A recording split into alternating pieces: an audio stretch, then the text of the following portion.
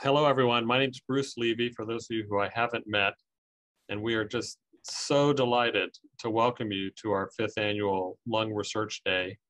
We have a broad and enlarging community of lung researchers of all stripes and feathers, and we're really excited to have everybody here today. We have a very special day ahead, and we have a very special guest, Marlene Rabinovitch, who's joining us from Stanford, and you're going to hear more about Marlene and more from Marlene in just a moment. On the next slide, I just wanted to highlight just a couple things before we get started.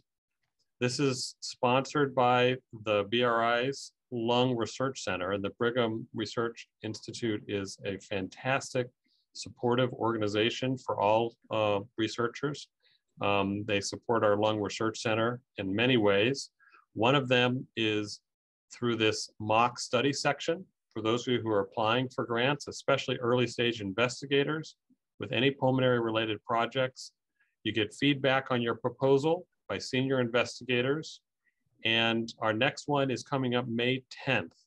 And there'll be a link in the chat ultimately to apply. Please submit your grant. You can see this testimonial from one of now several people that have been able to have their grants reviewed. Most of the people reviewing the grants are seasoned grant reviewers at the NIH, so it's almost like getting your A0 before you submit your grant to the NIH. So please leverage this. Hopefully it will help. In the next slide, we have just a couple slides about upcoming funding opportunities. And Trey, if you could advance the slide.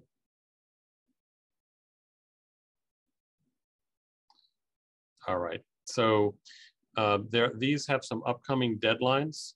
The Fund to Sustain Research Excellence, many of our community have leveraged this to helpfully bridge you from a scored but not funded R01 to actually funding. And you get $50,000 plus the indirects for 1 year. April 4th is the deadline for this coming up. So please plan to try to apply for this funding if it's relevant to where you're at. Bright Futures Prize, President's Scholar Awards. We'll link to these funding opportunities, but the deadlines are like coming up fast on these. Next slide.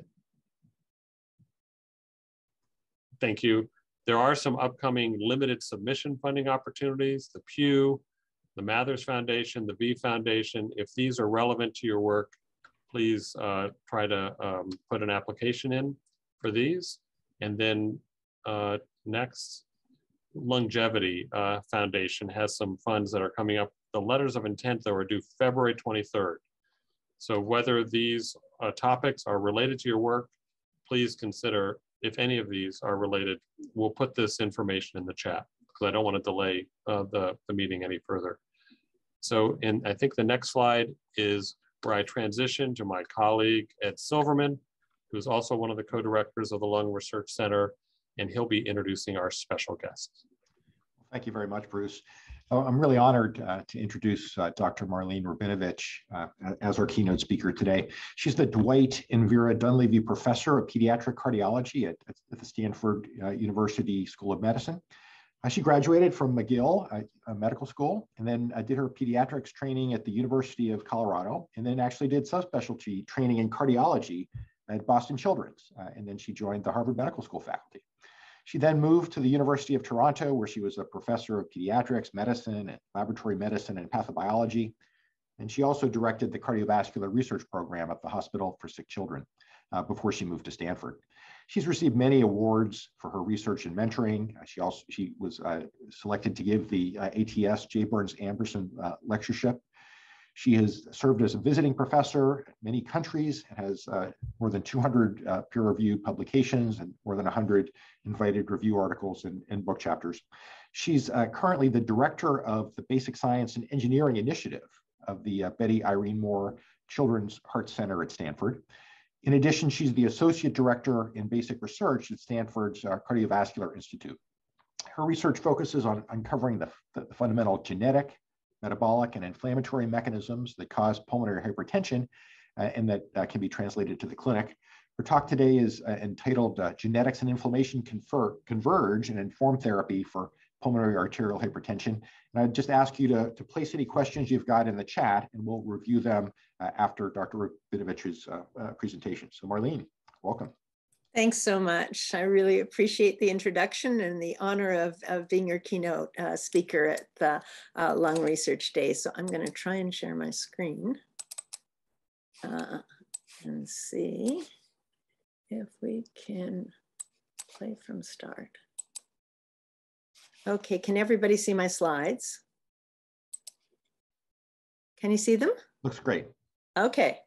So we'll get going. And the topic today is genetics and inflammation converge and inform therapy for pulmonary arterial hypertension. If I could just move this out of the way. And I have no conflicts to disclose.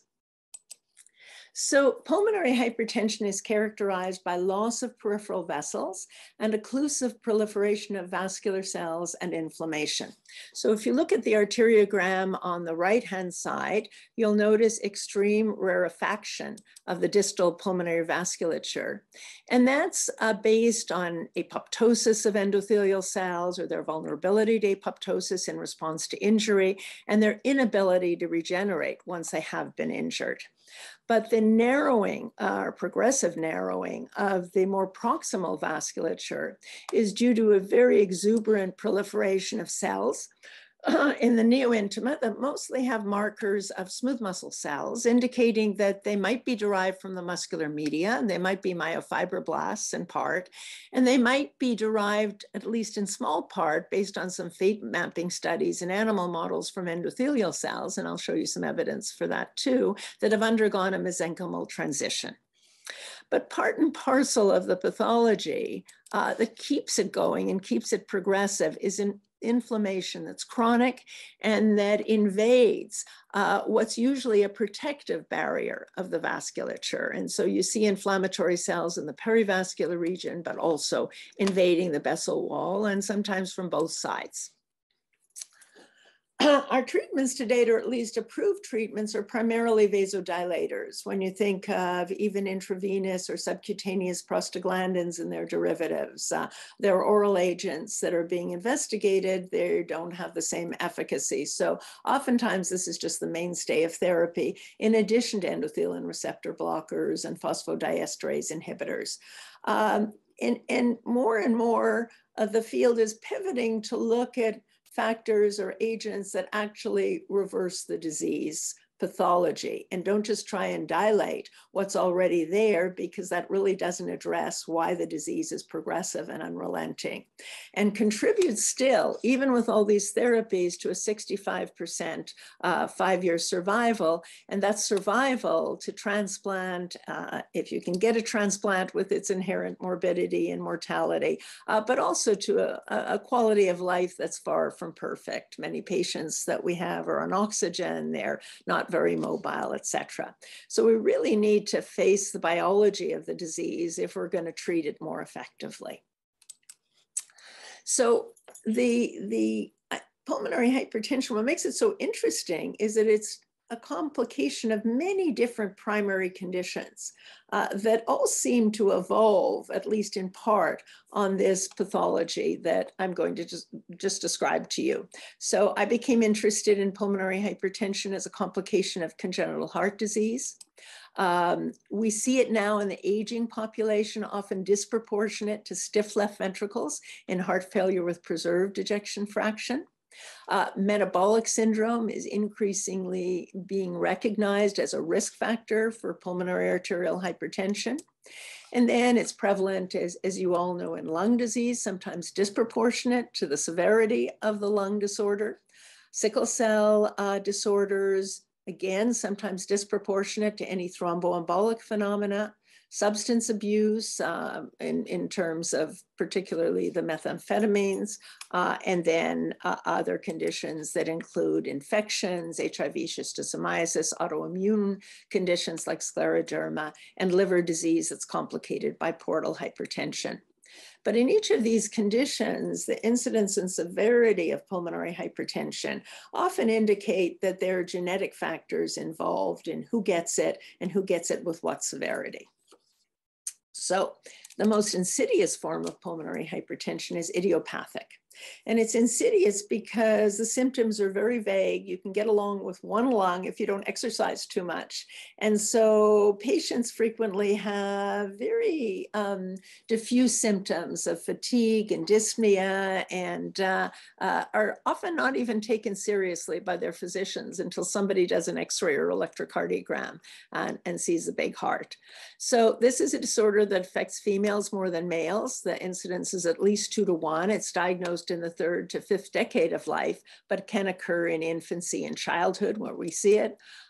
It's a rare condition, but 15% are familial. And there was a breakthrough in the year 2000, so a little over 20 years ago, when a mutation in BMPR2, one of the TGF-beta family of receptors, was identified as causal.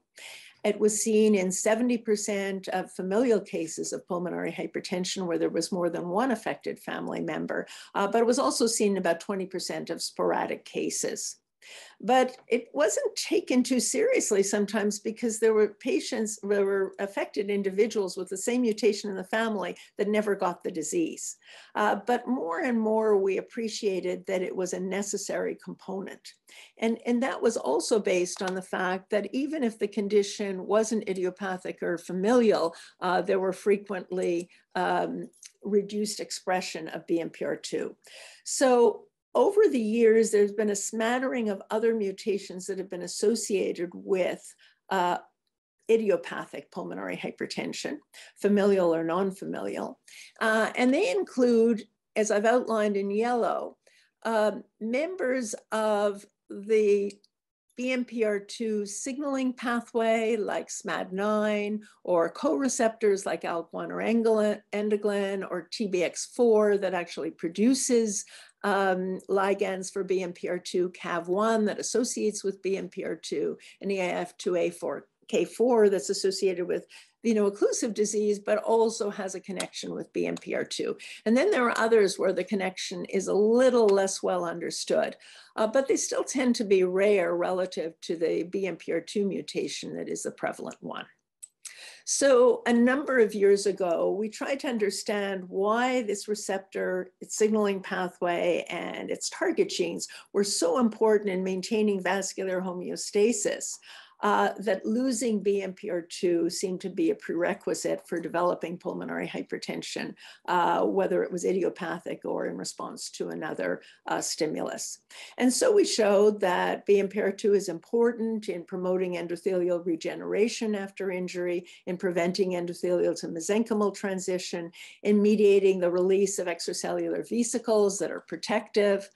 We also showed that BMPR2 is very important in blocking proliferation of smooth muscle cells, both by protecting the endothelium and also by having direct effects on smooth muscle cells. If you lose BMPR2 in smooth muscle cells, they become hyperproliferative themselves. It suppresses inflammation. We're going to talk a lot about that in this morning's discussion. It also induces DNA repair through P53 and other regulators like ATM. And it's very important, interestingly enough, in cooperatively interacting with TGF-beta in the assembly of elastin fibers. But I think for today, we're going to focus on the suppression of inflammation, on inflammation in pulmonary arterial hypertension and how it conspires with the impaired assembly of elastin fibers in producing disease. So a number of years ago, we showed that BMPR2 limits recruitment of inflammatory cells. And it does so by regulating the translation of a key chemokine, GM-CSF. This was the work of Hiro Sawada. And so what happens is if you stimulate endothelial cells with a cytokine TNF-alpha, but the endothelial cells are relatively deficient in BMPR2 by siRNA, you can double the amount of GM-CSF that's produced, and it calls into the vessel wall GM-CSF receptor alpha positive cells that that in part co-distribute with CD68 positive cells with their monocyte macrophages. Now, that explained perhaps an acute response, but we were or at least questioned or puzzled by what perpetuates inflammation. And the puzzle came to the foreground by work of Peros et al. It was published in 2012, where it was shown that in many cases, next to lesions that were partially or completely occluded, these tertiary lymphoid nodules were setting up house. And so we asked the question, what are these lymphoid nodules recognizing?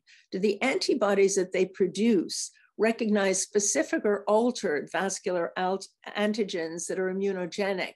And is what we're really studying an autoimmune disease?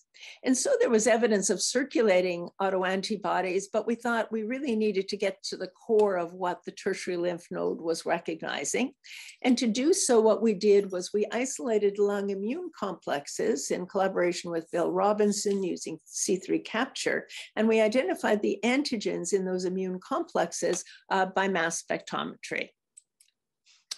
And oddly enough, the major antigen that we detected in the immune complex was an antiviral protein, SAM-HD1. It was increased in patients with pulmonary hypertension in their immune complexes compared to donor controls, but very little was known about SAM-HD1 other than it was an antiviral protein, and most of the literature related to its antiviral effects against HIV. And we knew that our patients didn't have HIV. These were explanted lung tissues from patients being transplanted. So we said, well, where is SAM-HD1 at the tissue level? And we found it in endothelial cells. You can see the red von Willebrand factor staining and the green SAM-HD1. We saw it in macrophages co-distributing with CD68, and we saw it in dendritic cells co-distributing with CD11C. So all these cells suggested that it was a real thing, but then it raised the question, what is an antiviral protein doing in idiopathic pulmonary arterial hypertension? So we collaborated with Charles Hsu to interrogate the virome in the tissue sections from patients with pulmonary arterial hypertension or unused donor lungs as controls, and didn't find any of the common viruses. We certainly didn't find HIV, but what we did find were retroviruses of the HERV-K family. And we confirmed that in a larger series of patients and controls. And so this was odd because we wondered, what are these HERV-K retroviruses? Why are they amplified in pulmonary hypertension? And how are they related to chronic immunity and inflammation? So endogenous retroviruses of the HERV-K and other families are retroviral sequences that are stored in our genome as remnants of ancestral retroviral infections. So they're kept there and they're usually highly methylated, so they're not expressed. Although it's been shown that in embryonic cells, they are expressed to protect against viral infection as part of an innate immune response. They're not infectious because they've undergone mutations over millennia, but they're products, double-stranded RNA that they produce that can induce an interferon response, and proteins like DUTPase and envelope proteins can induce a chronic innate immune response. An abnormal amplification, largely through demethylation of these sequences, has been linked to autoimmunity and cancer. So we looked to see if these viral proteins from the HERV-K were produced, and indeed found them largely associated with CD68 cells. So this is immunoreactivity in green for the HERV-K DUTPase in a macrophage. And when we took recombinant SAM-HD1 that was produced by our collaborator, Dr. Maria Aritza, and stimulated pulmonary arterial endothelial cells with the recombinant protein, we found that SAM-HD1, the antiviral protein, was increased in endothelial cells. So this appeared to be a protein that could be secreted and that could have a longer range effects in vascular cells and potentially in other cells in inducing an innate immune response. Interestingly, circulating monocytes in pulmonary hypertension that are recruited to the perivascular and vascular space express high levels of HERV-K DUTPase. And even in the plasma of patients with pulmonary hypertension, we can detect high levels of HERV-KD-UTPase protein. So it's an actively secreted protein, which we localize to monocytes and macrophages. So then if it's an actively secreted protein, does it impact vascular cells directly, in addition to inducing the antiviral protein SAMHD1? So work that we recently published by Shichiro Otsuki, a postdoctoral fellow in our lab, showed that in response to the recombinant protein, HERV-KD-UTPase, there's initial endothelial apoptosis. And then the endothelial cells hang on by losing their endothelial specific genes and gaining smooth muscle genes in a process called mesenchymal transition from endothelial cells, or an endothelial mesenchymal transition. And this has various adverse sequelae because when endothelial cells no longer are endothelial cells, they fail to produce factors like apelin that keep smooth muscle cells in check and inhibit their proliferation. They fail to maintain their junctions. And so there's reduced barrier function, permitting substances that shouldn't get into the subendothelial space to get there. And they lose their anti-inflammatory properties and actually gain pro-inflammatory properties. So just to show you an example of his work, here are some endothelial cells in culture, and you can see the control endothelial cells that are unstimulated have nice V-coherent boundaries, which are lost when you stimulate the cells just after a couple of days with HERV-KD-UTPase. And you can see the faint red background of these cells indicating the expression of smooth muscle actin. And here are the quantitative data by Western blot. So snail slug, the major transcription factor that's activated and important in the process of endothelial mesenchymal transition, is upregulated. I'll show you how in a moment. The endothelial proteins V, cadherin, CDH5, and PCAM are suppressed, and the smooth muscle proteins like ACTA2 are increased. And these are just the quantitative data below that's taken from the Western. So then the question was, well, do we see evidence of endothelial mesenchymal transition in our vasculature? And other investigators had indeed seen this. We went specifically to look for snail and slug and found it in endothelial cells. So it's red, von Willebrand factor is green, and this is a vessel that's almost completely occluded. And we also co-stained snail and slug for the smooth muscle factor ACTA2, and you can actually see some cells in the neointima that are positive both for snail slug as well as for the smooth muscle marker ACTA2. So in part, endothelial mesenchymal transition contributes to the development of the neointima, but it's not the whole explanation. The smooth muscle cells that are coming from the media and the myofibroblasts are also important contributors, as are inflammatory cells.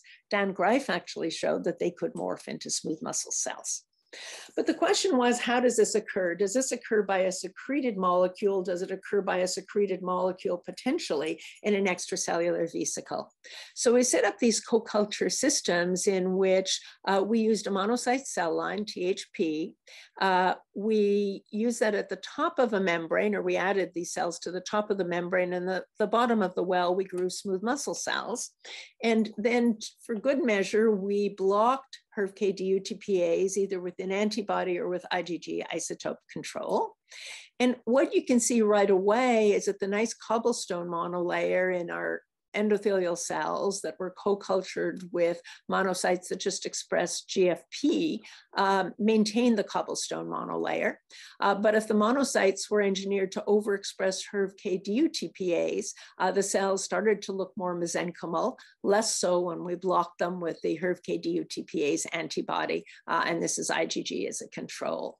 And then quantitatively, the upregulation of snail was inhibited, the downregulation of PCAM was inhibited by the antibody, the upregulation of ACTA as well as IL-6, which is part and parcel of endothelial mesenchymal transition, is up in the endothelial cells with HERV-KD-UTPase, but down when we block it. And the same is true for the leukocyte adhesion molecule, VCAM.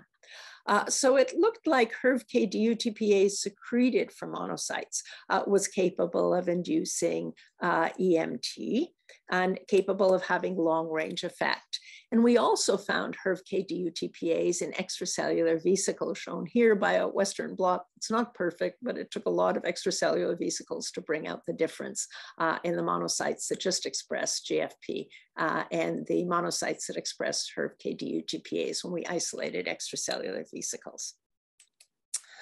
So then the question was, well, could we take extracellular vesicles from monocytes that overexpress HERV-KDUTPAs, EVH, as opposed to EVG, those that overexpress GFP or vehicle, and just periodically inject them into animals and see if they were sufficient to induce pulmonary hypertension.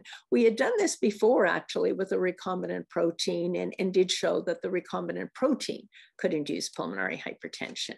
And sure enough, after about 5 weeks, right ventricular systolic pressure was elevated, as was right ventricular hypertrophy, and you could see an increase in the muscularization of the distal vessels. That's one of the earliest features of pulmonary hypertension.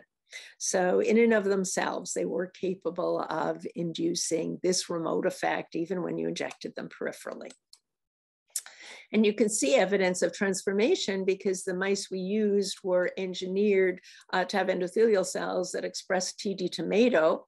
And so here they are. And you could see when they transform, the cytoplasm starts to express ACTA2 or smooth muscle alpha actin. So EMT was in fact going on at the local pulmonary endothelial level. So then how is it happening? And it was a rather complex web to unravel. What we found that was the TLR4, MyD88 engages HERV-KDUTPAs, as does MCAM, and both can activate NF-kappa B through phosphorylation of P38. NF-kappa B was necessary. If we blocked it, we didn't get EMT, but it wasn't sufficient. So snail and slug was the SMAD3 pathway, not surprisingly, because TGF-beta can induce endothelial mesenchymal transition, although TGF-beta didn't appear to be directly involved. We blocked it, we still got it. And then STAT1 wasn't required for the induction of IL-6. And then engagement of MCAM and ERK, ATF2 was responsible for the upregulation of leukocyte adhesion via VCAM. So HERV-K actually had to engage 2 different receptors to affect this whole scenario. And it couldn't do so by being secreted directly from monocytes or being exteriorized in monocyte extracellular vesicles. So if the monocytes were so abnormal in pulmonary arterial hypertension, could another myeloid cell, the neutrophil, also be very abnormal? So this is work that has been resubmitted for publication, hopefully will be out soon, by Shay Taylor, in which we took neutrophils from patients with pulmonary arterial hypertension, isolated them, and asked whether they produce more neutrophil elastase. And indeed they do. And this has also been shown in patients with COPD.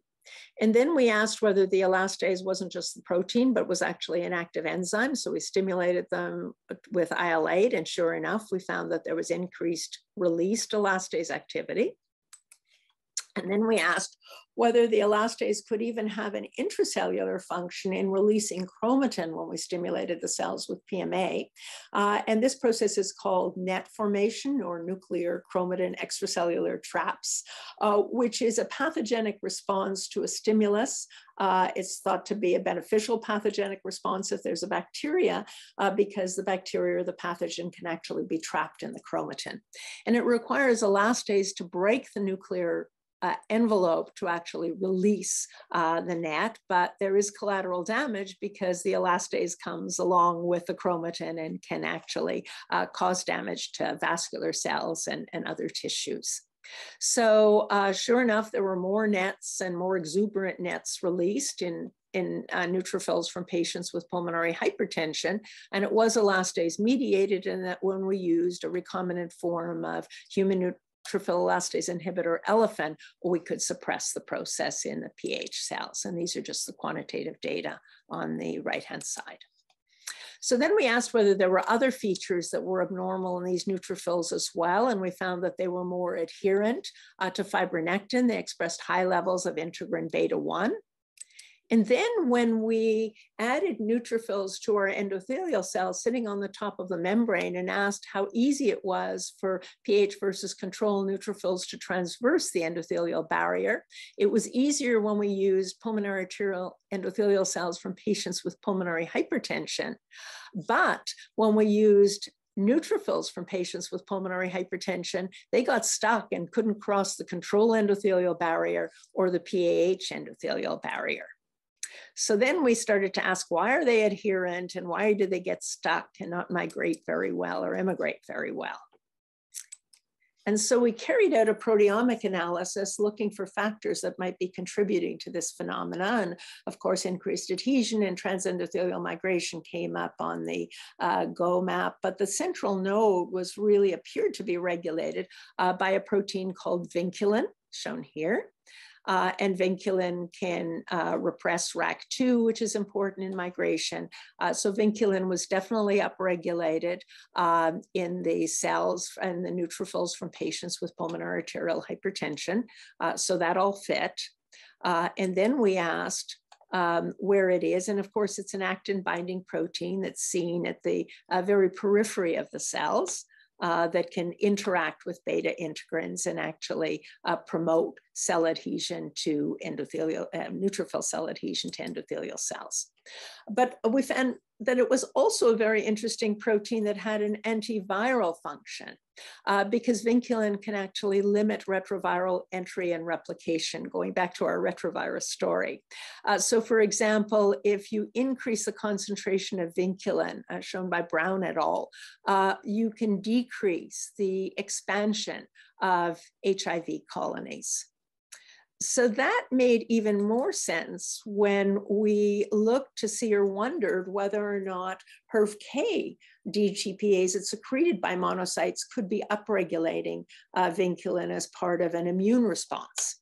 And so, as I showed you before, HERV-K DHEPAs is elevated in the plasma. And when we exposed HL60 cells, which is a neutrophil cell line, to HERV-K DHEPAs, vinculin was upregulated. So that kind of fit.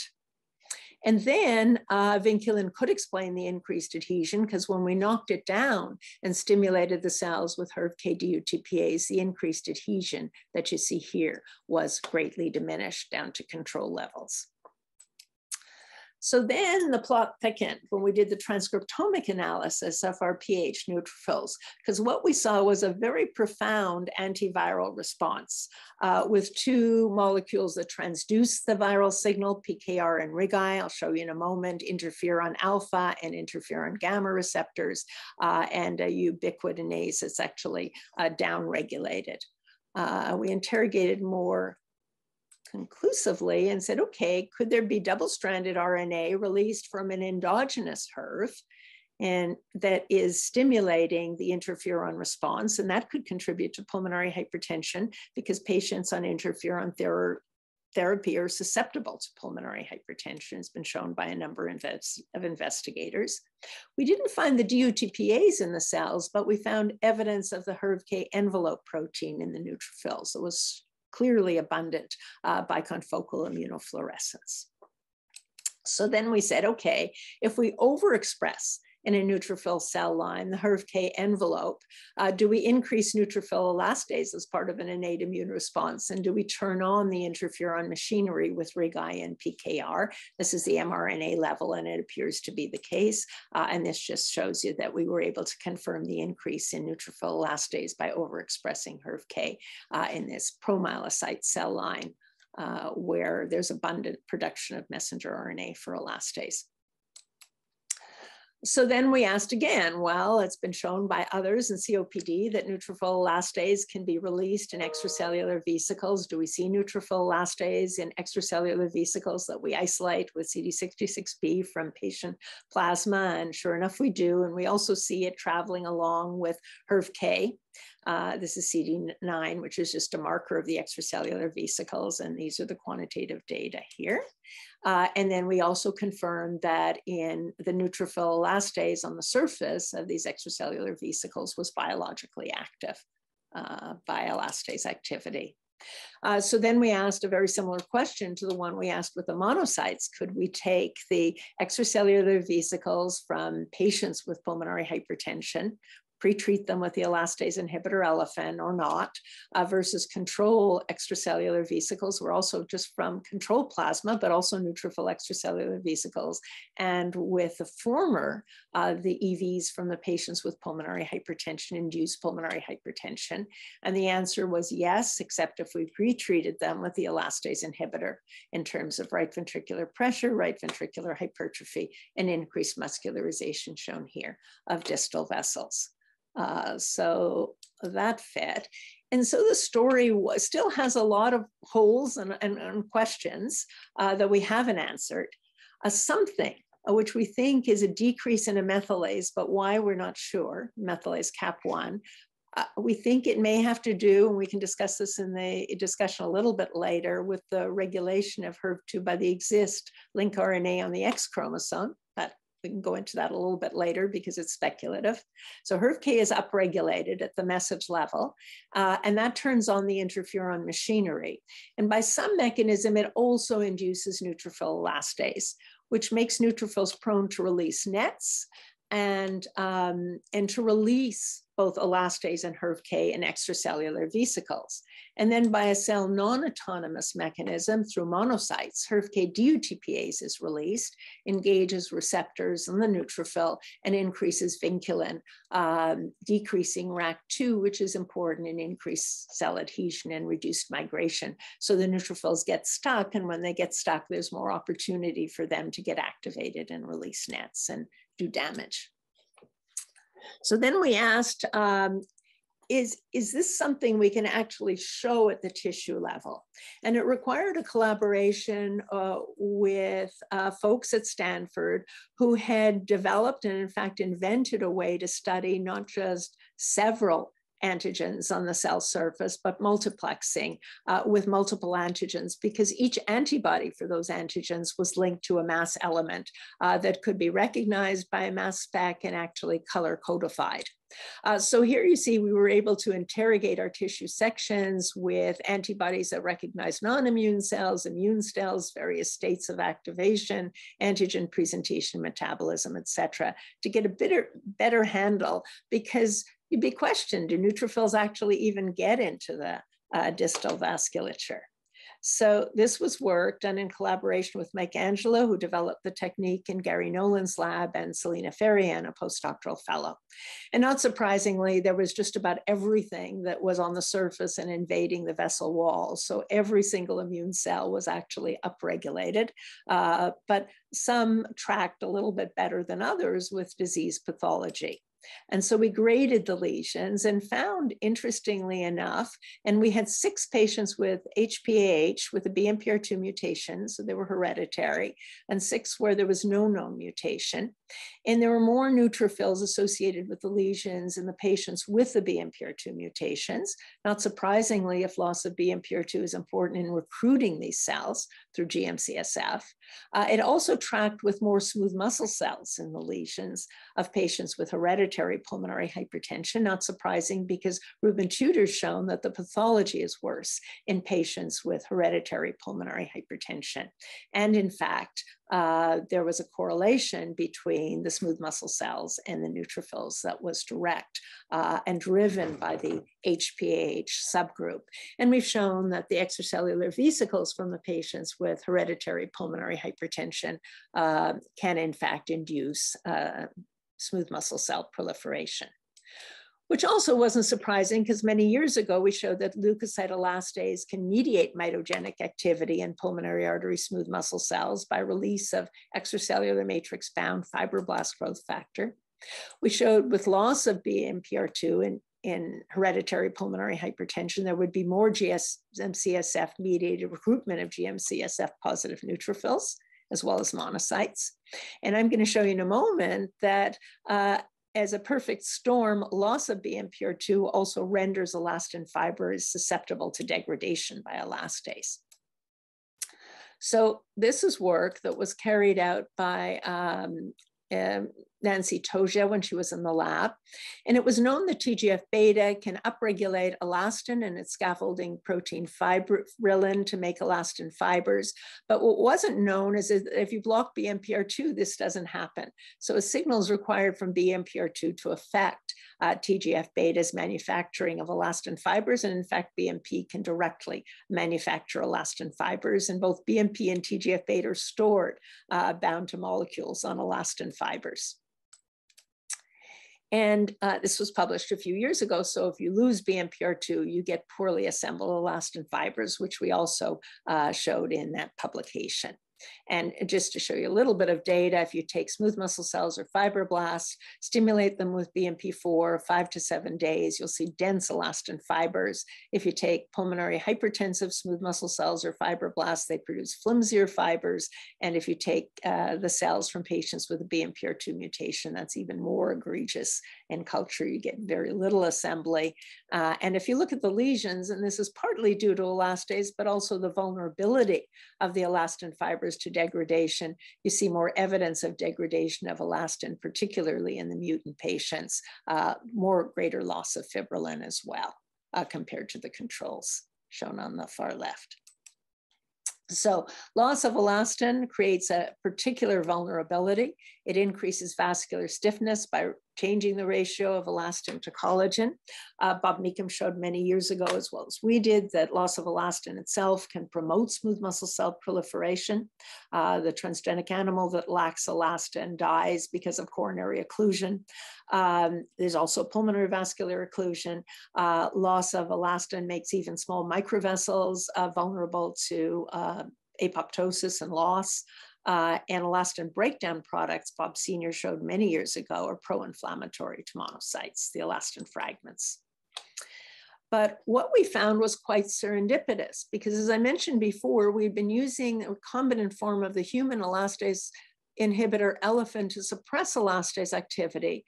But what we also recognized was, as an early feature of using this inhibitor, was restoration of endothelial health. And so we asked whether or not there could be an off-target effect of elephant in activating the BMP receptor. And in fact, what elephant does is it maintains the BMPR2 receptor more tightly bound to caveolin, as we've shown by co-IP studies. And that seems to transduce a weak signal into a stronger signal by a weaker or less efficient or less prevalent receptor. And so you can amplify BMP signaling by adding elephant. And this was work, again, published by Niels Nickel a number of years ago. And he used the Sugen hypoxia animal that shows occlusion of distal vessels. He let the animal develop pulmonary hypertension by blocking the VEGF receptor initially, and then exposing the animals to 3 weeks hypoxia, maintaining the animals in normoxia, and then beginning the treatment when the disease was well advanced. And of course, what he found was reversal of pulmonary hypertension, right ventricular hypertrophy, and opening up of these occluded and muscularized distal vessels. So then we asked, well, we're ready to go. And in fact, we've got through a phase 1 trial with no toxicity and are gearing up for a phase 2 clinical trial with elephant. But what always worries us is the next step, and it should, as to whether or not who will respond and if they will respond, and how we can even begin to think about how to stratify patients that might respond to therapy. So a number of years ago, in response to an RFA by the NIH, we took on the project of making iPSC-derived endothelial cells from patients with pulmonary hypertension. And we thought we had a unique opportunity because we culture cells from the lungs of patients at the time of explant, at the time of transplantation. And we could persuade the surgeons at the same time that we harvest the endothelial cells to give us a bit of skin from the incision site to reprogram and to make into induced pluripotent stem cell-derived endothelial cells.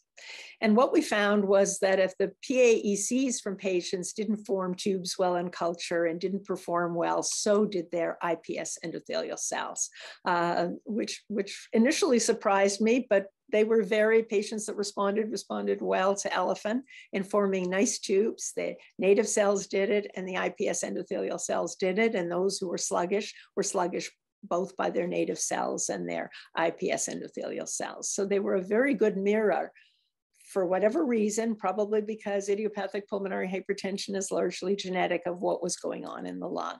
This was the work of Celine Sa.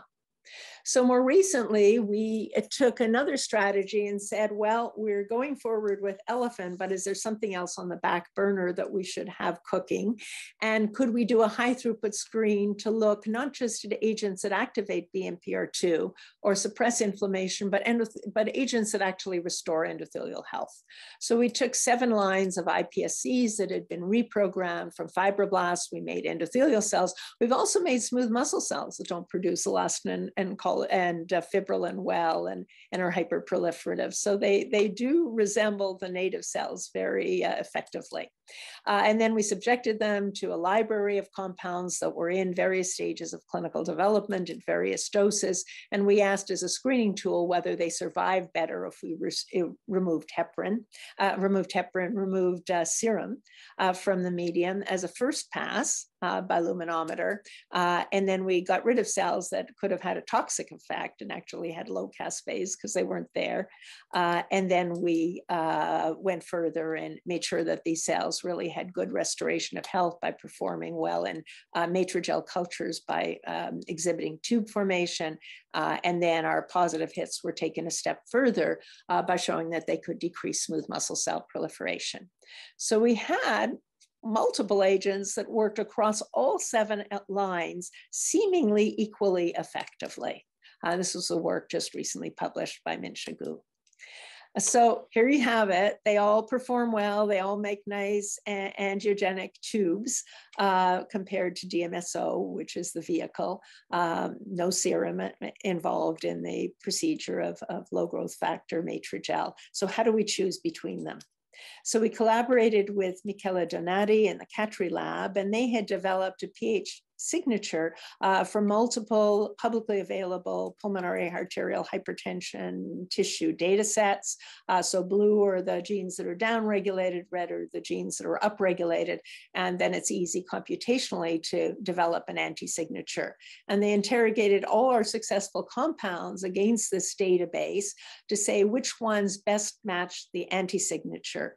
And 2 came to the foreground, this tyrosine kinase inhibitor AG and resveratrol, but resveratrol really didn't perform well in any of our assays, not nearly as well as AG. So we went with AG as our lead compound. And sure enough, AG didn't have any of its known tyrosine kinase inhibitory effects that duplicated its beneficial effects in increasing expression, not just of BMPR2, but the co-receptors 1A and 1B. And the proteins were affected, so was the signaling. When we gave AG, we could show that we affected the canonical PSMAD1/5 signaling pathway. The transcription factor ID1 was turned on. And all the beneficial genes, apelin that I mentioned before, BERK3, which is anti-apoptotic, VEGF-A, follistatin, were turned on by AG. So it had tremendous salutary effects in endothelial cells, not only by upregulating the receptors and co-receptors for BMPR2, but also this very important co-activator that other tyrosine kinase inhibitors like imatinib didn't upregulate and didn't have the same signaling potential through the BMPR2 pathway. So CREB is a SMAD1/5 co-activator, and it explained why AG was able to more effectively induce ID1 and genes that were important in endothelial angiogenesis than other tyrosine kinase inhibitors. Worked well in organ culture in inducing apoptosis of smooth muscle cells and opening up the vessel lumen. It worked well in the Sugen hypoxia rat in opening up the occluded small vessels and reversing pulmonary hypertension.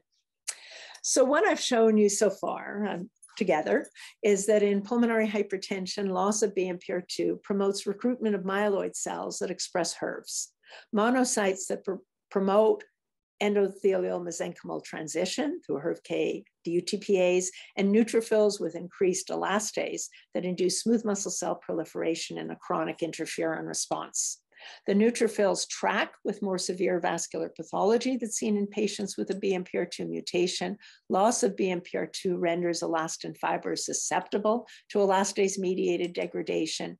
And elephant, an elastase inhibitor, also increases BMPR2 function and is moving to a phase 2 trial. And AG also improves BMPR2 function. So we're keeping it on the back burner and hope that it will also be developed for patients that may not respond as effectively to elephant. So I'd just like to acknowledge the fellows that I've mentioned during the course of this presentation, as well as our collaborators, Maria, who supplied the HERV-K DUTPAs, Oliver, who supplies the elephant, and multiple tremendous collaborators at Stanford who've helped us design and implement the studies that I've spoken to you about today. And of course, our funding agencies, and I'm happy to answer questions. Thank you. Thank you, Marlene. That was really amazing, and just a tour de force. I'd ask folks to put questions in the chat while we're waiting for that to happen. You pointed out at the beginning that there's a heterogeneous set of conditions that lead to pulmonary arterial hypertension. Do you think that the pathways that you found, particularly related to the HERV-K DUTPase, will be related to all of those causes of pulmonary arterial hypertension, or only to a subset?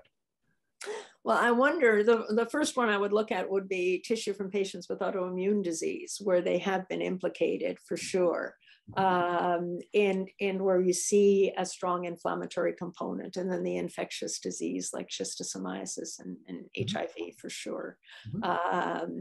Whether we see this the same way in the others, but of course we stuck to the HPH, IPH just because it's a more uniform group and a more abundant group in terms of the tissue bank that we have. But I think going forward, we need to look at the other causes as well. Wonderful. Let's see, so we've got a few questions that are appearing in the chat. A question from Hassan Khalil. Does the bronchial circulation contribute to the inflammation you described in PAH? Have you noticed changes to bronchial vessels, and would modulating the bronchial blood flow have any effect on the disease? Yeah, we haven't tested that, but of course, a number of investigators on both continents have shown that bronchial anastomoses do occur with the distal pulmonary circulation. They tend to occur in vessels that are occluded or partially occluded. So the question is, the flow over time probably diminishes, and yet the disease progresses. Could they be the source of inflammatory cells? They could be, as well as the vasovasorum that are associated with the adventitial space that Kurt Stenmark has shown are important in recruiting monocytes and macrophages. So I think it's an all assault on the vessel wall. You compromise the endothelial lining, and you also compromise the privilege of the vascular region by the permitting cells to get through the adventitia to the vessel wall. And a question from Josh Boyce. Can you comment on whether you think mast cells are involved in the PAH pathogenesis? Yeah. Dr. Galley always asks me that as well. And, you know, there's so few that we can detect circulating and in the tissue that we can't say for sure. And, you know, we were reluctant even on the MIBI studies to call them out because at least in the idiopathic pulmonary hypertension, the hereditary, there were so few of them that we didn't want to make sweeping conclusions. But that having been said, as we've discussed earlier today and before, there is the house dust mite model produces tremendous neointimal formation in the mouse, much more than it does by increasing airway smooth muscle, for example. So, so there must be certain types of pulmonary hypertension where mast cells play a lot more important role than we've recognized. Great. And then a final question from Bruce Levy with HERV's involvement of both monocytes and neutrophils. Does this imply involvement of a bone marrow myeloid progenitor? Is PAH impacted by CHIP, and is it possible to treat PAH by bone marrow transplantation? That's been thought of, and in fact, it's been tried experimentally with a caveolin-1 mutant mouse to actually transplant the bone marrow, and that animal didn't develop more severe pulmonary hypertension in response to hypoxia compared to the animal transplanted with its own or bone marrow from the same transgenic animal. So it does suggest that it may be possible to do. People have been reluctant because these patients are so fragile. It's a big procedure. On the other hand, it certainly merits consideration. And it does speak to a progenitor cell that somehow, in some way, there's a susceptibility to demethylation of these retroviral elements. When I first spoke about this, Joe Lascalza challenged me to see if we could detect HERVs in iPS cells, and we do. So, and those cells are reprogrammed by an inflammatory stimulus, right? It actually induces an innate immune response, but there were more HERVs in the PH cells than in the controls. So they are susceptible to increased expression at a very early stage. Great. And then the last question from Kay Warren. Could you comment on the tertiary lymphoid structures next to the PAH vessels? And do you think that lymphatic vessels may play a role in PH?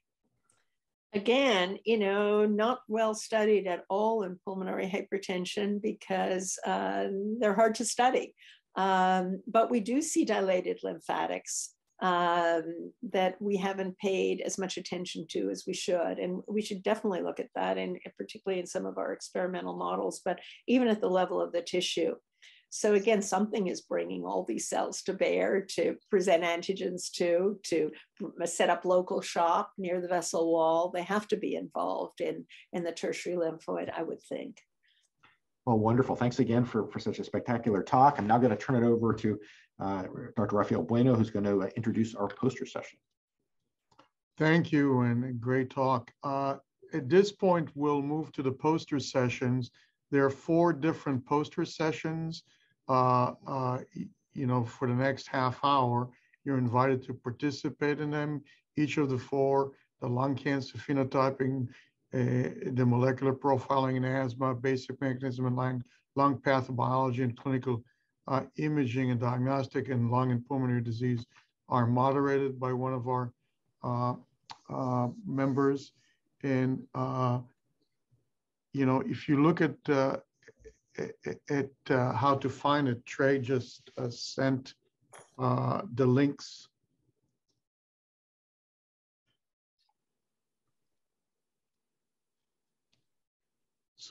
So I think that's what I'm supposed to introduce, and you can go for it. Thanks, Rafael. And here are some instructions on how to enter the prank call rooms on your Zoom screen. So we'll see you all there. So the first thing that I want to go over is the Bell Family Research Accelerator Endowment. It's a gift that we raised, Bruce and I raised from the Bell family. Mike Bell and his wife Lee Bell are heavily involved with the Brigham for over 20 years, since when he was at the head of the board of trustees. There's the Bell Family Center, there's the Bell Professorship, and so on. And they've been supportive of the Lung Center here, and they donated a gift that generates about $50,000 a year, assigned to 2 small grants to support innovation. And this year, you want to get to the next slide, or is there one slide? There you go. So these are the winners this year. Both of them are collaborations between a junior investigator, first Eddie Kim in pulmonary, with some collaboration with a senior mentor in thoracic, and then vice versa in with Hisashi Tsukada with a collaborator in pulmonary. This money is endowed in perpetuity, so every year the divisions will select the two winners of this award. So thank you. So this is to highlight the winners as well as to highlight this particular award for pretty much anything in lung research. Next, please. So the committee reviewed the posters a week or two ago and identified the honorable mentions and the winners.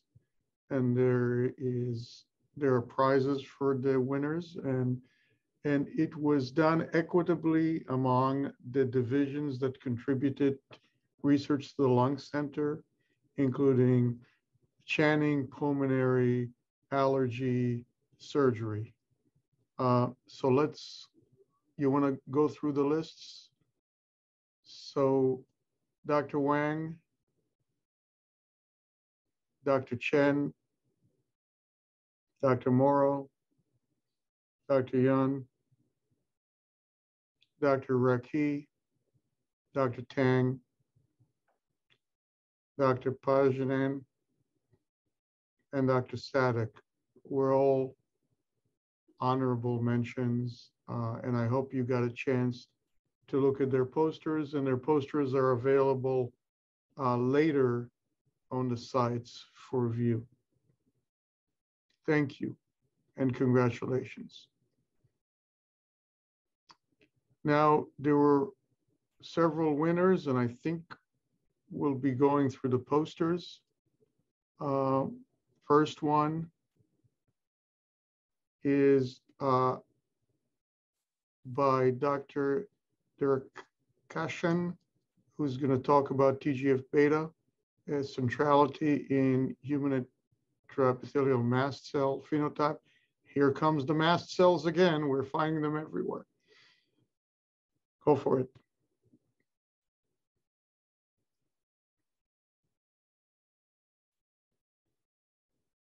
Is there voice associated with this, Trey? Sorry, are you able to hear it? Yes. Okay. These cells are often referred to as MCT as opposed to subepithelial mast cells that have both tryptophan kinase termed MCT. Can you increase the volume, Trey? These kinase deficient MCT. Yeah. Let me try to reshare it. Sorry about that.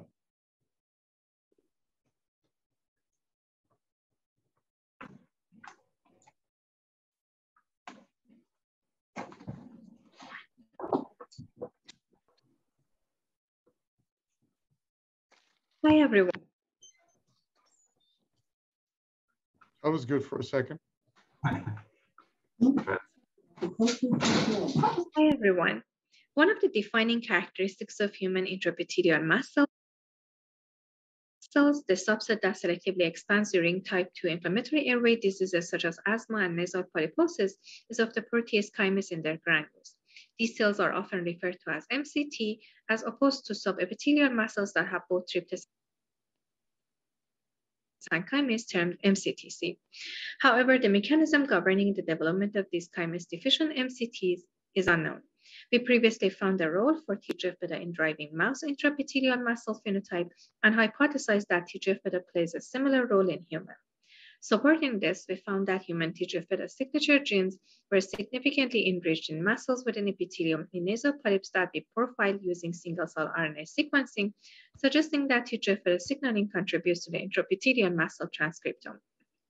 In further support, TGF-beta selectively downregulated MCTC signature genes, including protease kinase.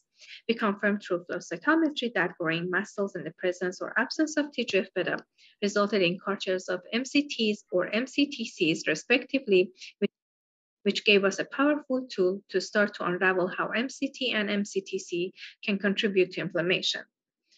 TGF-beta differentially regulated several transcripts associated with lipid mediator biosynthesis, particularly PGD2 and LTC4 that are elevated in patients during inflammation.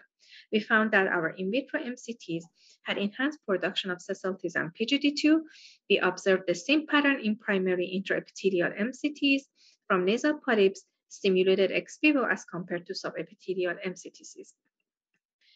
Finally, as the nasal polyp mast cell populations showed a differential expression for a few of the inflammatory mediators, we hypothesized that TGF-beta could also modulate mast cell cytokine secretion.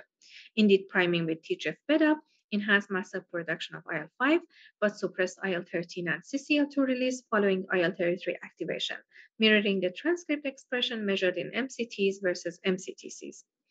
In conclusion, TGF-beta drives the intraepithelial mast cell phenotype, reprogramming mast cell protease expression, and pro-inflammatory mediator production. Thank you so much for your attention. And I think that, did someone tell Dr. Rabinovitch that she has to ask the question? No, they didn't tell me, but I'm happy to do that. Fire up. Okay, that's great. I really enjoyed your presentation. So tell me how it works. How does TGF-beta do all these things?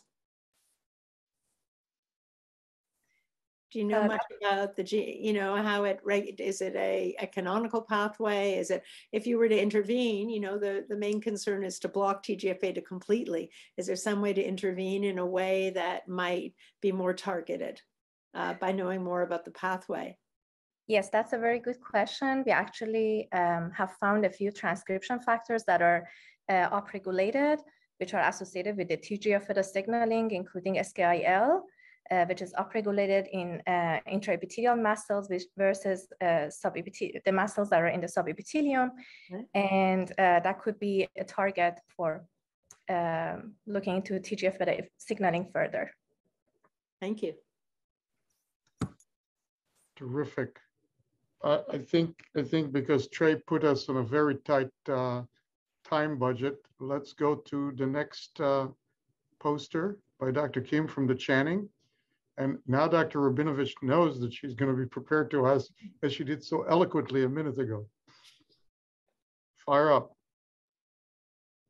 Basic information on both common and rare variants. Therefore, increasing sample size and ethnic diversity can identify novel genetic loci. In this study, we aim to identify novel genetic loci using the large-scale and multi-ethnic WGS data. After sample quality control, we retained more than 44,000 samples from 11 cohorts. For phenotypes, we considered FEV1, FVC, and its ratio as quantitative phenotypes, and COPD cases and controls as dichotomous phenotypes. We got a deep sequenced WGS data as our genetic data. For single brand-based analysis, we performed GWAS for individual variants. Among significant variants, we identified potential novel variants after adjusting for previously reported variants within 2 megabase of each variant and potential causal variants using the fine mapping analysis. For the variant set-based analysis, we grouped rare putative loss of function variants by gene.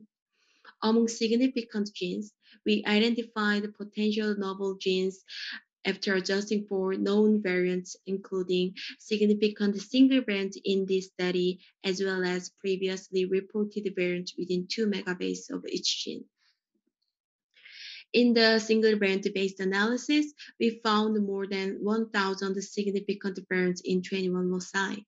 Among them, we found 6 potential novel loci after adjusting for the known variants. We also indicated if the variants were in the potential causal variant set produced by the fine mapping in the last column of the table.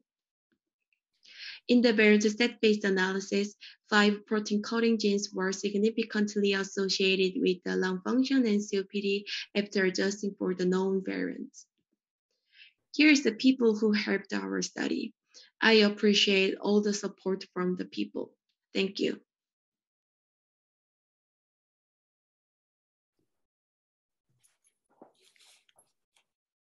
Okay, that was great.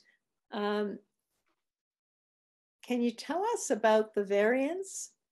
And can you tell us a little bit about what you do when you find a very distal variant where you might not know what gene it regulates? And we know that non-coding variants can skip genes. And so how did you identify the significance of some of those? Yeah, actually it's, the slides, seems something wrong. The audio and the video has not synced, but yeah, sorry for that. So for the non-coding, the variants, we did some for the post-GWAS analysis. For the single variant based analysis, we did the causal variants, the analysis for using the fine mapping, the analysis, and we did the molecular, the QTL analysis to find some of the variants which affiliated with the significant variants. So we will do, we are planning to do some the epigenetic analysis for our future analysis. Well, thanks. It's a very challenging project, and it's a good one. I guess we have a minute for any other questions. Okay. Okay, now we'll move to David Severson talking about single cell profiling of mesothelioma. Hi, I'm David from the Bueno Lab, and I'll be discussing our work in mesothelioma, a malignancy of the pleura. Mesothelioma has three histologic types: sarcomatoid, epithelioid, biphasic, a mixture of the two. And a ton of work has been done using microarray and bulk RNA sequencing studies to grab onto the molecular profile of these tumors. And collectively, what these have shown is that these tumors lie on an epithelial mesenchymal, or EM histomolecular gradient. It's a histomolecular gradient because at the epithelial end, you have mostly your epithelioid histologic types, your sarcomatoid at the other end, and biphasic scattered throughout the middle. You can quantitatively place any of these tumors on the gradient using an E-score, S-score, as published by Bloom et al. And what we wanted to understand is how this EM gradient might vary across multiple samples from a single tumor, and also to figure out what could be driving this EM gradient, whether it's genetics or something else. In order to do that, we did single-cell RNA sequencing of 93 anatomically mapped samples taken from 40 surgical resections. We also did histopathologic and bulk RNA sequencing analysis of immediately adjacent tissue. Here are 40 cases, and if you look at the samples we collected across the 6 sites, you can see that within a single tumor, there can be substantial variation in terms of its percent epithelioid content. Fortunately, we've collected a good number of single-cell transcriptomes from all of these regions in order to pick apart this heterogeneity at the single-cell level. To illustrate this, we can zoom in on the 32,000 tumor cells that were high quality. And what we can do is we can look at the previously published EM signatures, and we can score any cell, which is a column here, based on those signatures and arrange them and see that they follow along a gradient very similar to the bulk samples previously studied, suggesting that those findings were in fact tumor cell driven rather than microenvironment driven. And in fact, actually the tumor cell expression first principal component is this EM gradient. And what we can do is look at the genes driving that first principal component and identify a tumor specific E-score and S-score. In future work, we're going to take that tumor specific histomolecular gradient associated with the genetic features of the cells and the clones and identify if there's any genetic drivers of this variation. With that, I'd like to thank you and also all the people who made this work possible.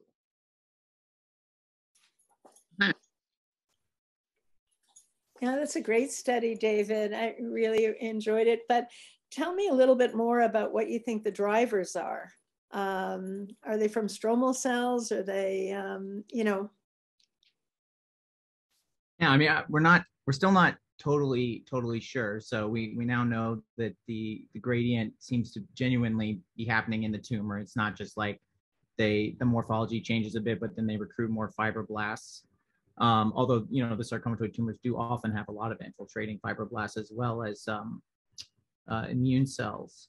But, you know, what we can see right now is that some things like some genes, well, I guess that's a long way of saying we're not sure yet.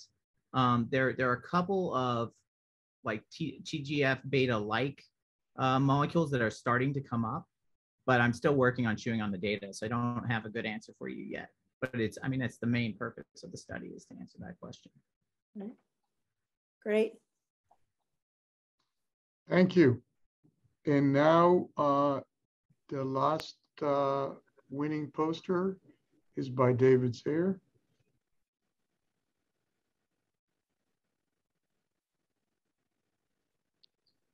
My name is David Sayre. I am a pulmonary and critical care physician and postdoctoral research fellow, and I'm going to be talking about how we can reprogram fibroblast metabolism to pulmonary fibrosis. Idiopathic pulmonary fibrosis, or IPF, is a lung disease characterized by progressive scarring, high mortality, and only 2 therapies with limited efficacy. In recent years, investigators have recognized that normal, healthy lung fibroblasts must shift from oxidative phosphorylation to glycolytic metabolism in order to differentiate into myofibroblasts, which are responsible for causing pulmonary fibrosis. These myofibroblasts depend on the export of lactate via the monocarboxylate transporters in order to sustain glycolysis. We found that expression of myofibroblast marker alpha-smooth muscle actin, as well as the monocarboxylate transporters MCT1 and MCT4, is increased in the lungs of patients with IPF. This increased expression of MCT1 and MCT4 localizes to areas of fibrosis. We hypothesized that blocking lactate transfer would prevent myofibroblast differentiation and alleviate lung fibrosis. In lung fibroblasts exposed to TGF-beta, we found that inhibiting MCT1 or MCT4 with AZD3965 or VB124, or especially the 2 together, mediates a shift in metabolism away from glycolysis and towards oxidative phosphorylation. We found that blocking lactate transport prevents pathologic myofibroblast differentiation. We next tested the MCT4 inhibitor VB124 in the bleomycin mouse model of lung fibrosis. Compared to mice that received bleomycin in vehicle, animals that received bleomycin and MCT4 inhibitor VB124 experienced less weight loss and significantly improved lung compliance. Animals that received the MCT4 inhibitor demonstrated significantly less histologic evidence of fibrosis. In this presentation, I've demonstrated that blocking lactate export reprograms fibroblast metabolism, prevents myofibroblast differentiation, and attenuates bleomycin-induced lung fibrosis.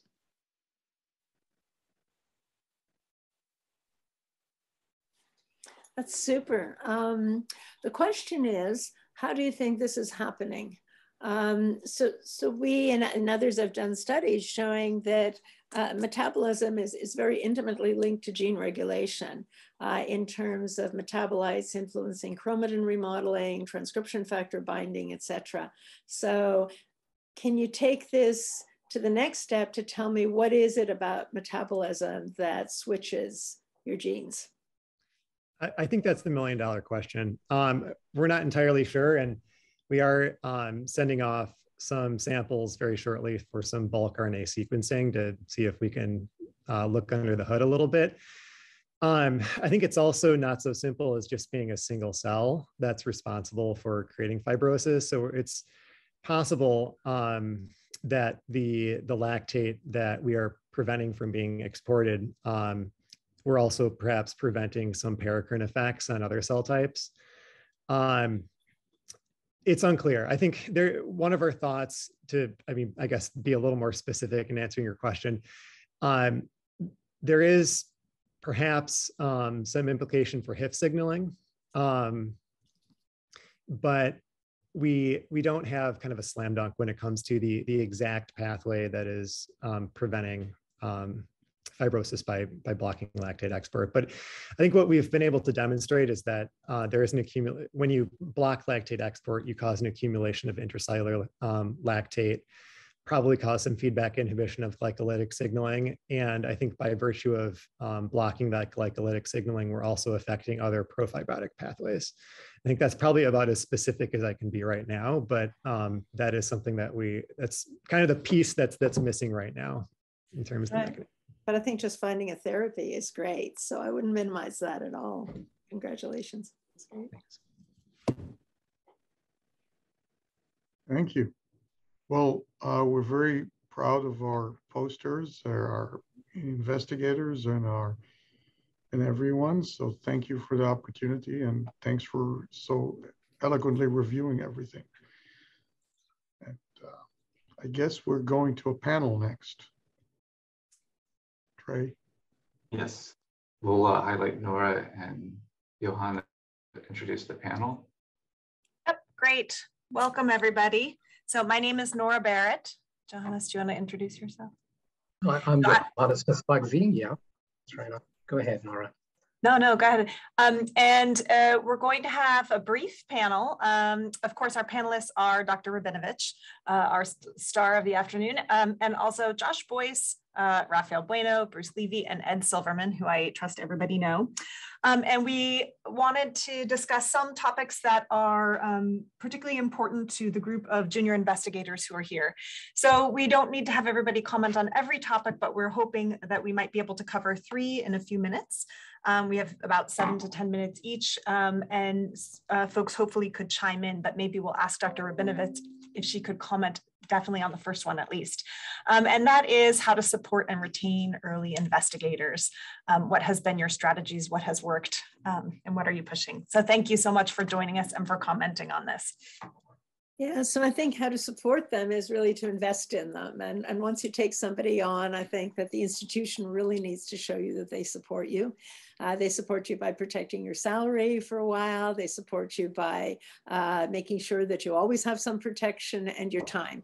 And by providing you with mentors who are one stage ahead of you and then maybe much more senior that can really be good cheerleaders for the success and for your trajectory. I think you can learn from a lot of mentors. You can learn from good ones as well as bad ones in terms of what to do and what not to do. But I think there are many things that an institution can do to support you, to review your grants, to point you in the right direction, to make sure you don't take on too many assignments that you don't have time to do, and to really focus your efforts. So I think choosing the right institution where you do have that kind of support is probably the most important thing that you do. I wonder if any of the panelists want to comment on how much is the right amount of protection, because junior investigators, I think, always hear that phrase, right? Don't get too diffused, don't get whatever, but how do you know when you're doing that? How many administrative tasks is sufficient for them to take on? How much clinical tasks while they're trying to build their research program?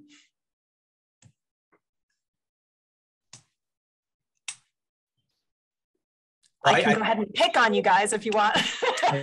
No, I think I'm not afraid to do it. One of the surest ways to sink a young faculty member for their investigative career is to give them too many administrative responsibilities. And one of the problems with junior investigators is they're very talented. They have the ability to do a lot of things, and they want to do a lot of things.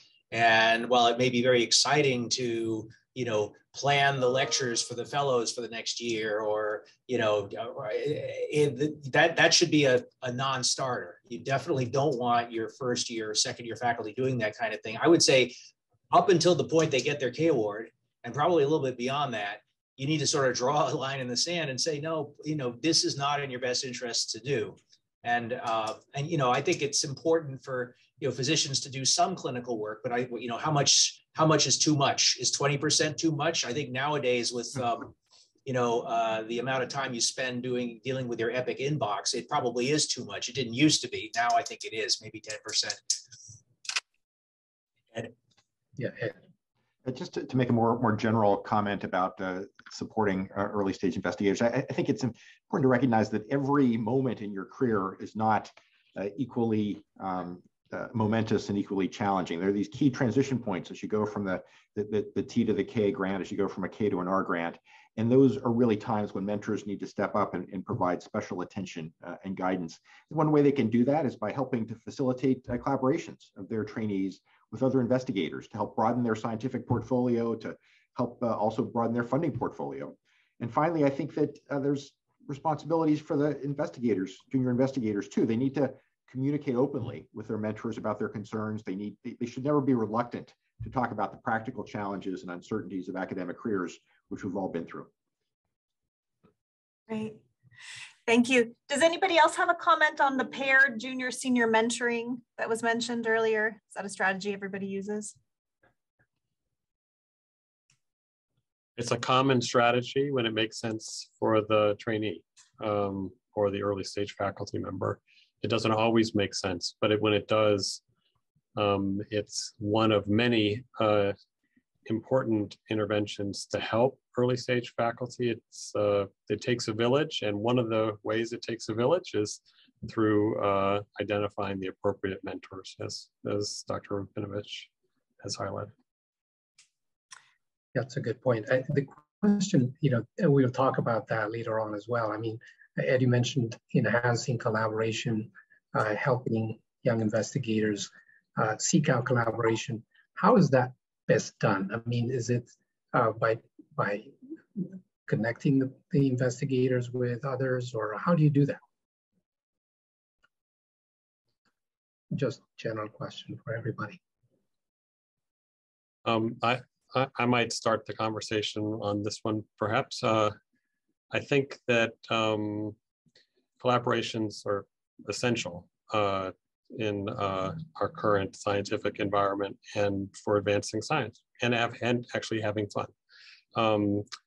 I do think it's important for early stage investigators to start small, local, maybe even vertical, with your primary research mentor or a close colleague helping in that regard. But I think collaborations are all about kind of building relationships. This would happen, the more senior folks would know that this happened a lot in person at meetings, especially small meetings, or at your poster, or when you gave a talk. Now I think more and more people are trying to leverage social media platforms as ways to generate interest in the work and build relationships, but it is all about relationships. And I think successful collaborations come from clearly defining authorship, deliverables, timeline, and then for the faculty member to deliver on those, and leaning on your mentors to understand what's appropriate and what's reasonable in terms of those. But the more clear and transparent the collaborations can be, starting small, local, and having your mentor help to build those with you, I think the more successful you're likely to be. And I do think that teamwork makes the dream work, and it makes science interesting and fun. But engaging locally for the Brigham Research Institute, the Lung Research Center, there are many opportunities there in the divisions and cross this wide now spectrum of lung researchers that we have even locally in our community. There's many opportunities for collaboration. That's how I would start.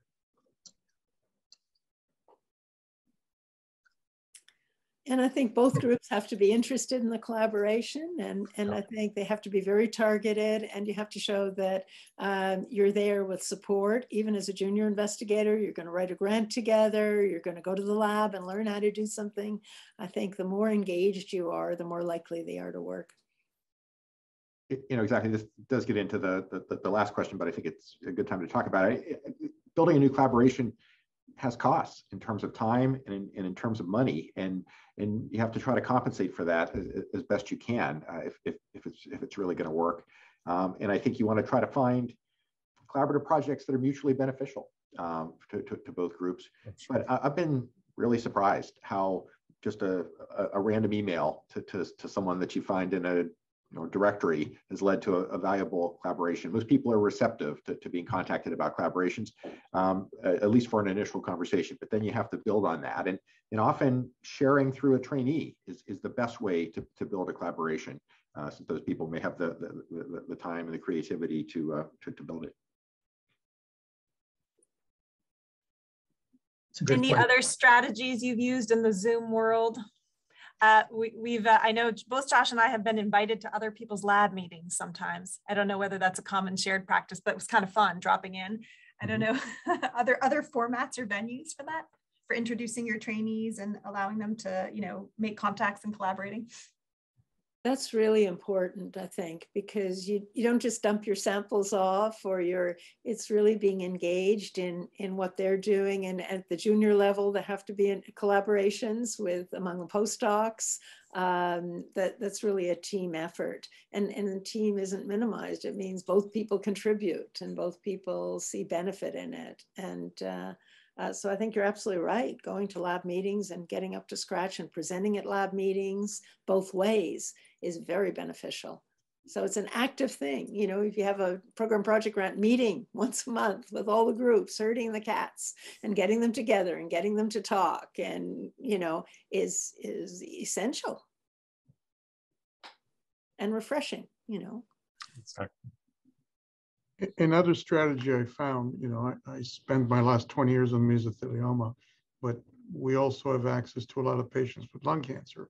And so when collaborators reach out for me for doing something nifty with the lung cancer, I said, I'll give you the specimens as long as you use your technology on mesothelioma. And that's how we will divide the publications and the grants, et cetera. And that's been extremely productive because we automatically get a system biology. So these things can happen in other milieus and keep them open. Beautiful. Maybe we'll go on to topic number 2, if that sounds right, because we've partly covered, amazingly, 1 and 3 in a short period of time. But this is a big one, and it's future research, topics and disciplines that might be transformative. Where would you have your eye for the next 5 to 10 years? This is a big one, could go many directions. For young people building their career, which way would they head if they haven't already invested?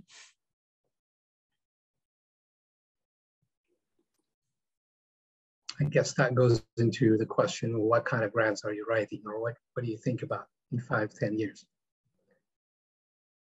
Do you know, it's interesting. We had a recruit from Harvard, and not from any of your labs. And he said, he draws 3 circles, and the big circle is what's important in the world. And the second is what's important to you of what's important in the world. And the third is what do you have the skills to solve what's important to you that's important to the world.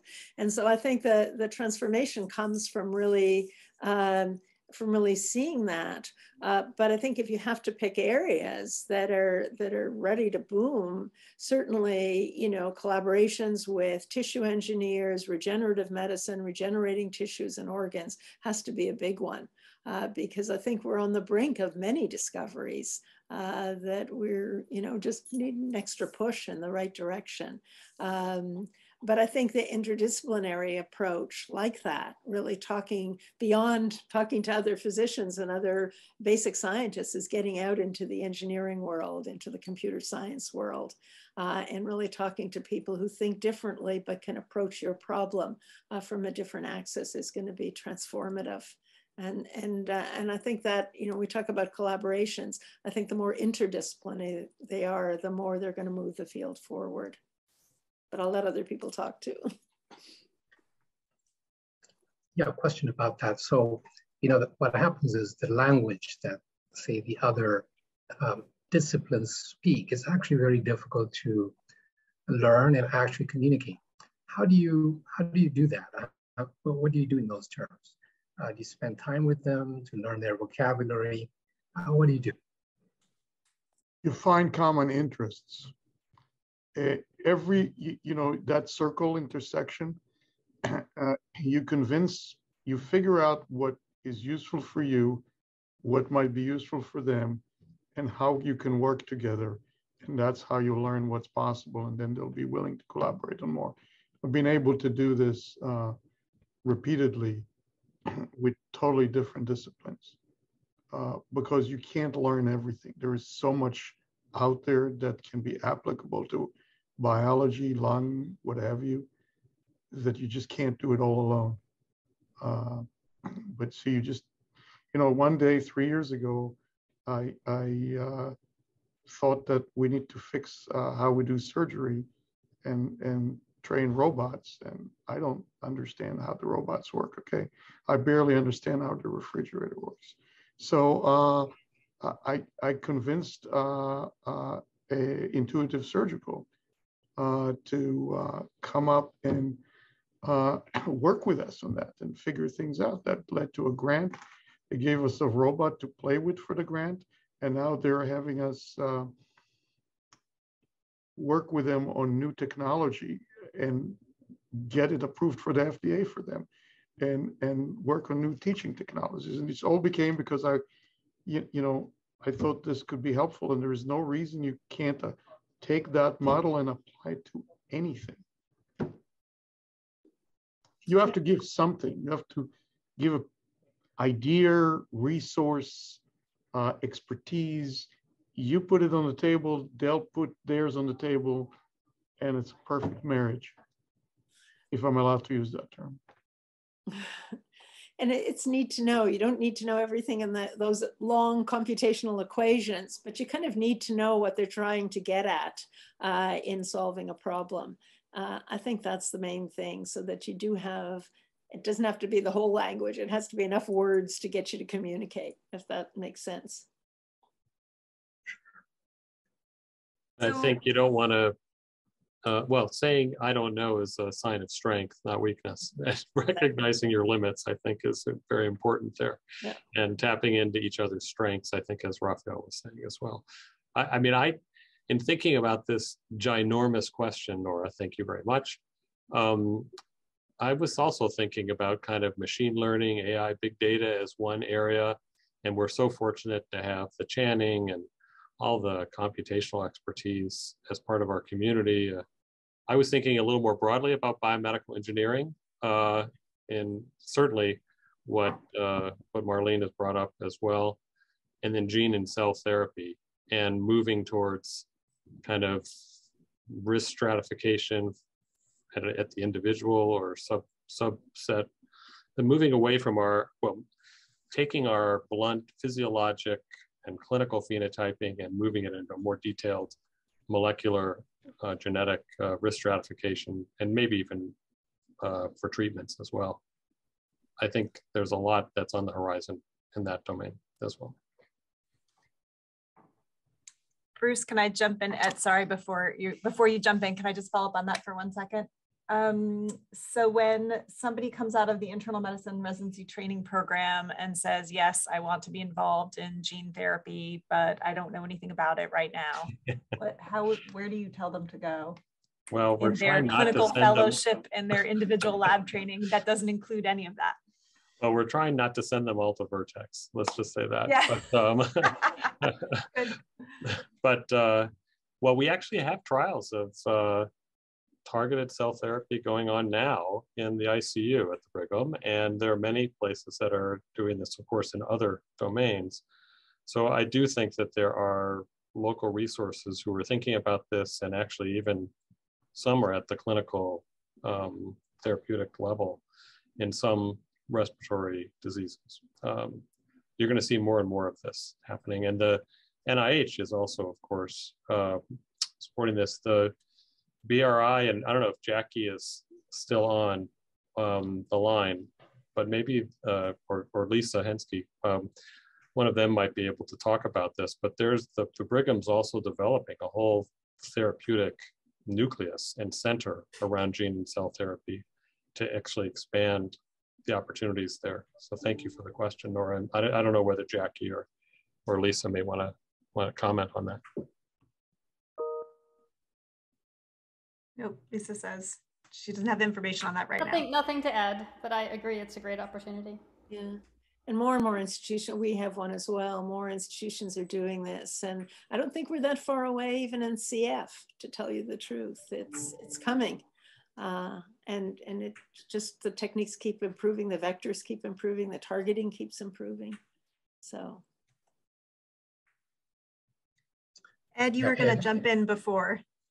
Sure. I mean, just this issue about trying to prognosticate what scientific disciplines are going to transform healthcare is, it's a risky business, right? Most prognosticators are not very good, and I'm certainly not either. But I think the idea that they're going to be dramatic technological developments. And those are often major catalysts for scientific progress.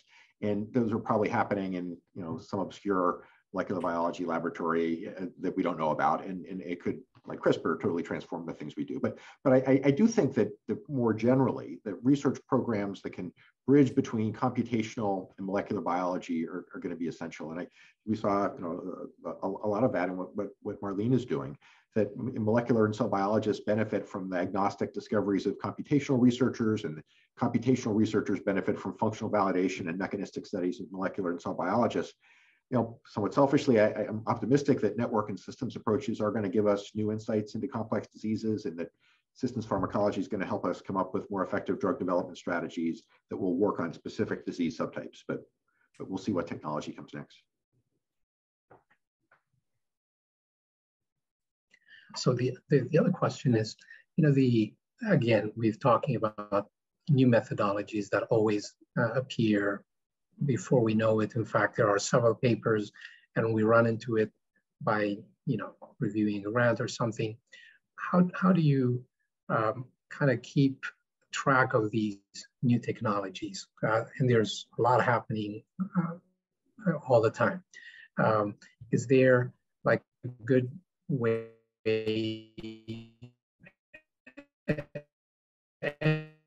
And BRI being a great example. I mean, we get terms what other people do, but how do you do that in terms of encouraging young investigators to follow that, the new techniques, new literature, and new field? I mean, I can jump in. You get them to review it at journal clubs so that they read the article and they digest it. You get them to set up collaboration where they get reagents and protocols from another group and try it themselves. Like CRISPR, you started CRISPR-I, we were very ignorant of how it works. It took a long time, but eventually you're able to implement it. So it never is as easy as it looks in the papers, for sure. But you work together with groups and you somehow get it done when it answers the question, when it's absolutely necessary to answer the question you're asking. So it still has to be question driven at the end of the day. Is this the right technique for it? We all want to do single cell. It doesn't answer everything. There are limitations to everything we do.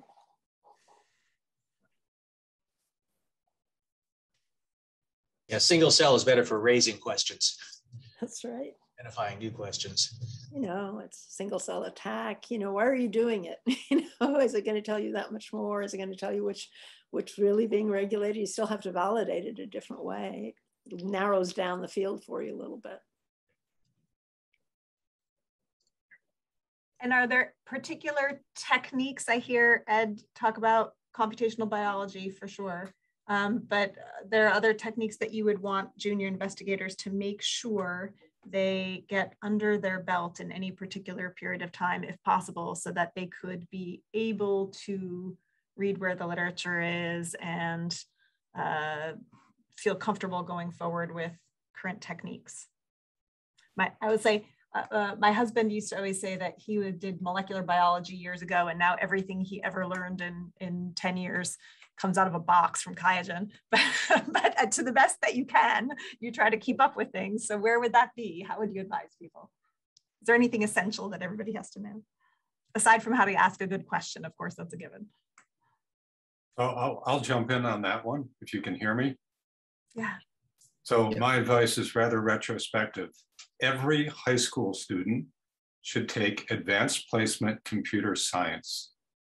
That should be a graduation requirement so that they learn Java and they learn something about how to actually program a computer. It's so enabling for doing things in R or any other software package that you use in the future. So the problem is that if they've had no computer experience by the time they're a fellow, it's a big challenge to actually jump in then.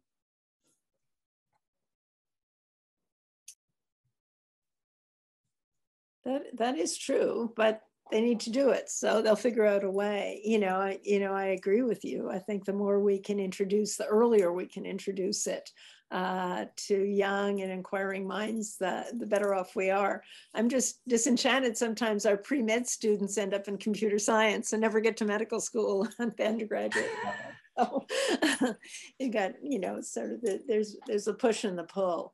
But I think looking at what you're doing and saying that would answer that question. If I could take all these variants and do a perturb-seq experiment, maybe I'll figure out what the pathway is that they're all trying to tell me they're influencing, sort of to go beyond what your next question is, where the puck is going to be next, literally, in terms of what haven't you answered after you complete this study. And then it changes, it's going to evolve. So it's a continual learning experience. Great. You got to encourage the students or the fellows to go find. The good fellows will find the source of the better way to do it, the newer way to do it, the less expensive way to do it. And you just kind of enable them to do that. Did you say they find the newer and the less expensive way to do it? Yeah, because Hasn't been my experience. No, but that's the point. I must be doing something wrong. They find the better and the most expensive way to do it. Well, it turns out that for single cell, you can go to MIT, work with the people there, and do SQL, show that it works as well as 10x for a substantially lower cost, and then do it that way. That's an example of saving tens, if not hundreds of thousands of dollars. So motivate the fellows. The really good ones will do that. You can give prizes for saving money. That would be a bad investment. Bonuses. Exactly. Don't say it too loud. That's great.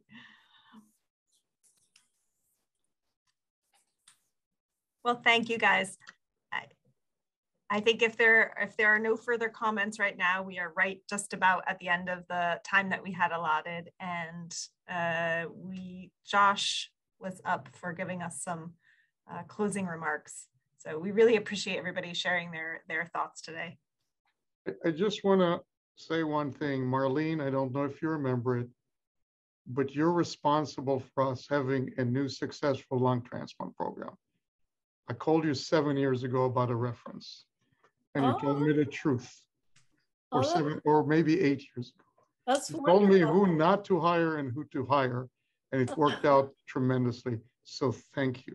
Oh, that's wonderful. I didn't remember that. Who did you hire? Our transplant director is Hari Malidi.